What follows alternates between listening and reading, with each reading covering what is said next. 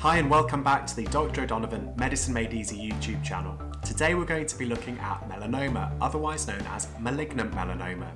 So let's get straight into today's lecture. Okay, so in this lecture we're going to look at 4 different things. First of all, we're going to look at the definition of melanoma. We're then going to look at the causes and risk factors. We'll then look at clinical features. And then finally, we'll look at treatment. If you're interested in finding out more about the resources I used or any of the primary sources, I've included these in the description box below the video. So we're going to start off by looking at the definition of melanoma. And a melanoma is simply a skin cancer which arises from a cell called the melanocyte. So I'm going to draw melanocyte here. We'll call this the melanocyte. And the melanocyte sits just at the junction between the epidermis and the dermis. So this here is a cross-section of the skin. And we've got the top layer here, which is the epidermis. And you have the bottom layer here, which is the dermis. And at this junction between the epidermis and dermis, you have a layer just at the bottom of the epidermis called the stratum basale. And within this, the melanocytes sit. So we can draw some melanocytes in here. Now, if these mutate over time, those can turn into melanomas. Now, most commonly, the sites of melanoma is the skin, but you can also get them in places like the eyes, you can get them in the intestine, you can get them in the mouth, anywhere where a melanocyte is and becomes mutated. Now, in men, the most common site is the back, and in women, the most common site to find a melanoma are the legs. So let's move on now and have a look at the causes and risk factors for melanoma. And we're going to talk about that on the next slide.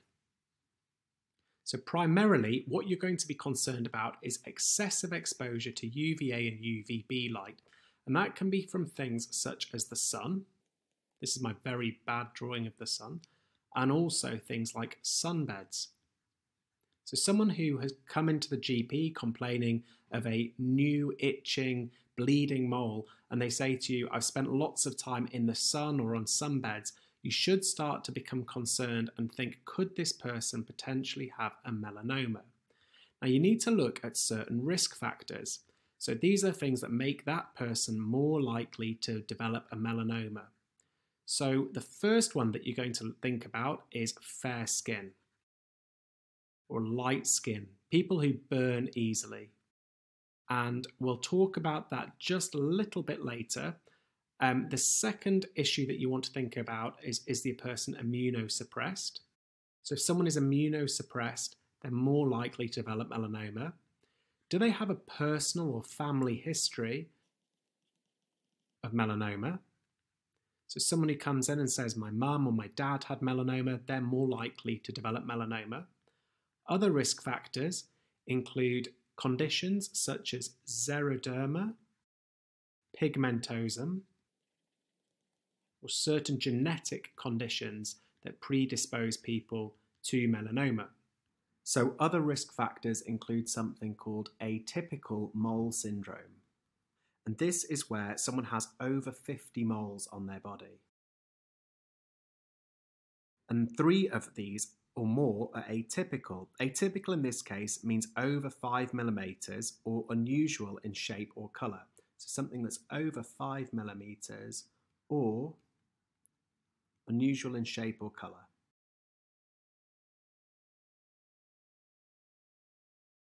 If you have atypical mole syndrome, you're at a 7 to 10-fold increased risk of melanoma.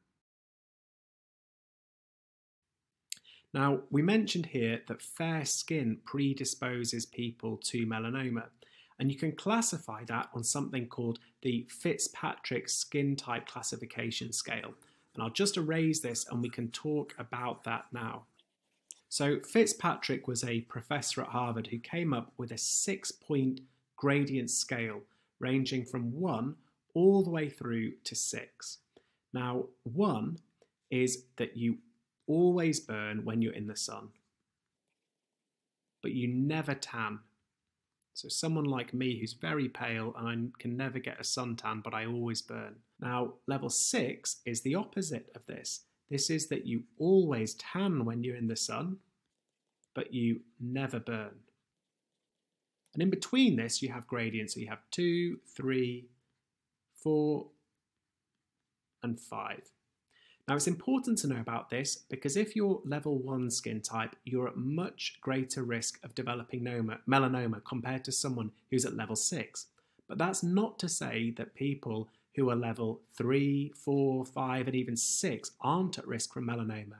They still can develop melanoma. It just means that they're slightly decreased risk than someone from level 1. So let's move on now and have a look at what the clinical symptoms and features of melanoma are. So when someone comes into the clinic, what you need to be looking out for. So let's have a look at the clinical features, symptoms of melanoma. Now, typically someone will present to your clinic and they'll complain of something like a evolving or bleeding or itching mole that they think is getting bigger. And a great way to assess for that is to use a scale called the ABCDE scale.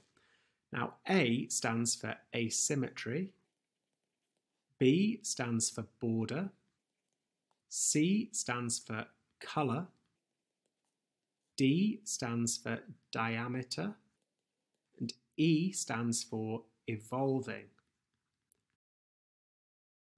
So let's use the ABCDE criteria to look at these images provided by the Skin Cancer Foundation of melanomas. If you look at A here, A stands for asymmetry, and if you draw a line down the middle of this melanoma, you can see on the left as I'm looking at the screen, there is a black area which I'm highlighting now that's slightly raised, whereas on the right as I'm looking at the screen, there's this flatter, browner area, and this is clearly asymmetrical. If this line down the middle, which I'm just going to highlight now, was a mirror, then you'd expect this side to be the same as this side, and they're clearly not. So this is asymmetrical, and it raises suspicions of a melanoma. If we look at B, remember B standing for border, and we draw a line around the outside of this melanoma here, you can see that the border is uneven and it's jagged. And you may even get something called notching or stepping, where the raised bit of the melanoma then drops down. So this border is uneven, and this again raises your suspicions. If we look at C, C stands for colour, and we're going to use this melanoma as an example. So you have a black area that I'm highlighting in blue here. If we go to yellow, we can also see that there are some pinker areas, which I'm highlighting here. And right next to it, which we use green for, there are some brown areas. So this multicoloured feature of this melanoma also raises your suspicions. Remember, D stands for diameter. And the figure that you're going to be looking at is it greater than 6 millimeters in diameter? So here, when this ruler is put against the melanoma, if you just draw a line down here to the marking points on the ruler, and each one of these is a millimeter, you can count 1, 2, 3, 4, 5, 6, 7, 8, 9. So this is 9 millimeters, which is obviously raising suspicions. And finally, E stands for evolving. So is the melanoma changing in size over time, and is it expanding? So for example, if we look at this one here, it may have only started off in this small area, but over time it's grown out. Now that would raise suspicions for a melanoma.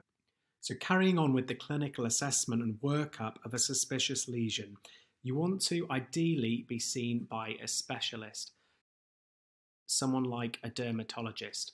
And this is where some people say E is expert, so make sure that you get the lesion seen by an expert, and they'll typically use something like a dermatoscope, which is like a magnifying glass, to assess the lesion further. There's lots of different subtypes of melanoma histologically that you can read more about if you're interested, but for the purpose of this session, I'll just touch on two. So the two ones that I want to touch on histologically are superficial spreading, and this accounts for roughly 70% of all melanomas. And the second one that I want you to be aware of is a nodular melanoma. And this accounts for roughly 10 to 20% of melanomas. And it's important to know about this one because these types of melanomas grow more in depth than width, so they tend to go down rather than out. It's also important to know that melanomas can be distinguished as to whether or not they're in situ or whether or not they are invasive. Now, by describing a melanoma as invasive, it means it's bridged the basement membrane, which is the border between the epithelial cells and the underlying connective tissue. This can become problematic because these invasive melanomas can spread, and that's obviously a very bad sign. Now, staging of tumours is done using the American Joint Committee on Cancer TNM system, which stands for tumour. So that's looking at whether or not the thickness and it's ulcerated. N is nodes, so has it spread to the lymph nodes? And M is metastasized, has it spread anywhere further, so places like the brain. Now we've had a look at the clinical symptoms and features of melanoma and how to assess it, we'll just move on briefly to look at management of melanoma, which comprises the last section of this talk. So this is the final section of the talk, and this is looking at management of melanoma. Now, sometimes a doctor will look at a mole or a suspicious lesion and think that it doesn't need to be immediately removed. If they decide on this, then it's important that they take a photograph of the lesion. And they'll need to compare this photograph in 3 months' time, according to the NICE guidelines in the UK, and they'll assess for the change in the lesion to see if it's growing or expanding. Remember, E constituted part of the ABCDE workup for evolving. It's also important to remember that assessing your body regularly and noting changes in moles is a really important part of your own self-assessment for melanoma. For a diagnosis of lesions suspicious for melanomas, then the clinician will want to do something called an excisional biopsy. Essentially what this means is they'll want to cut the lesion out. Now there's lots of different types of excisional techniques, and the amount of border that is removed depends on the site and size of the melanoma, but typically you want to remove a minimum of 10 millimeters or 1 centimeter up to 2.5 centimeters, and there's lots of reading that you can do around this and the different types. Now I'm just going to erase this section here, because I'll talk very briefly about the excisional biopsy techniques and some that you might want to just briefly be aware of. So the options that you should be aware of include wide local excision, otherwise known as WLE, or you can have margin controlled excision, which is a type of surgery known as Mohs surgery. And this is often done under microscope. So instead of taking, say, 2 centimeters, they might take 0.5 millimeters to 1 centimeter.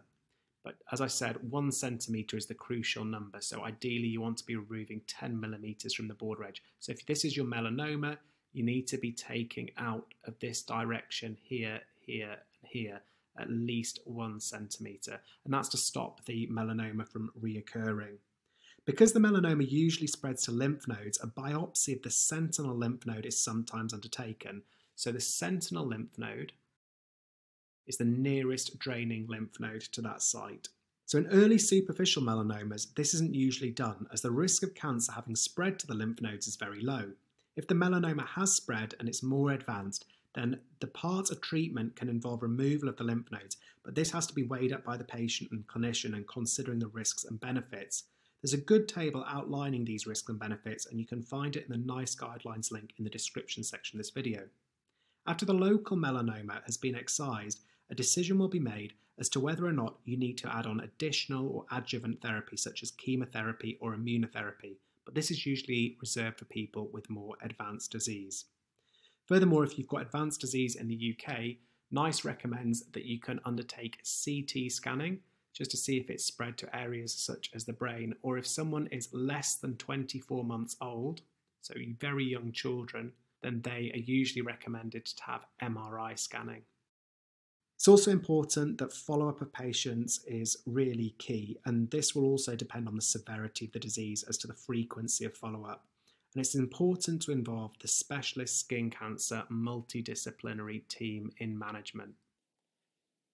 It's also important to offer psychological support and teach people how to do self-examination and monitor for new moles. In terms of prognosis, well, it all depends on how advanced the disease is. From figures from the United States, survival is 99% amongst those with localized disease. So that's melanoma that hasn't spread. For people where it's spread to lymph nodes, survival rate is 65%. However, it falls to as low as 25% in those with distant spread. So it's really important that melanoma is picked up at a very early stage to avoid this.